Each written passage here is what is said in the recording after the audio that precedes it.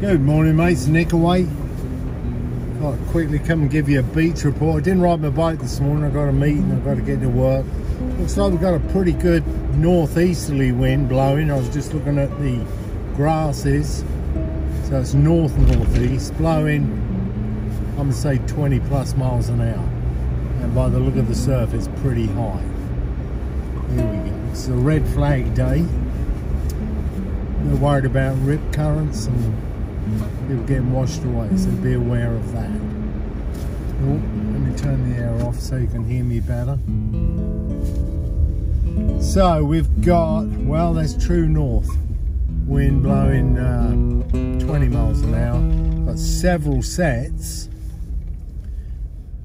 5 or 6 sets at least, good 5 or 6 foot. Water clarity's gone down, it's down to about a 3. We've got a high tide at 9:30 this morning, actually 9:25, and we've got a low tide at 12:08 early tomorrow morning. So there you go. Driving at the minute, I'm going to call that a 4, 3 to 4 at best.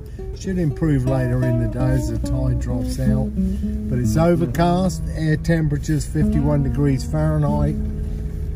Driving sucks. Alright, catch you later, mates. You all stay safe. This is Nick away from Breakaway.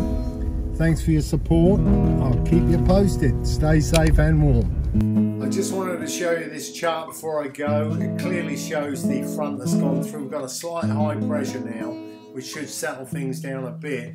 But I see another front north of us. So keep that in mind for the weekend. That could kick the weather bad again. Anyhow, don't forget, like, share, subscribe. I do appreciate it. Thanks for your support, mates. Have a great day.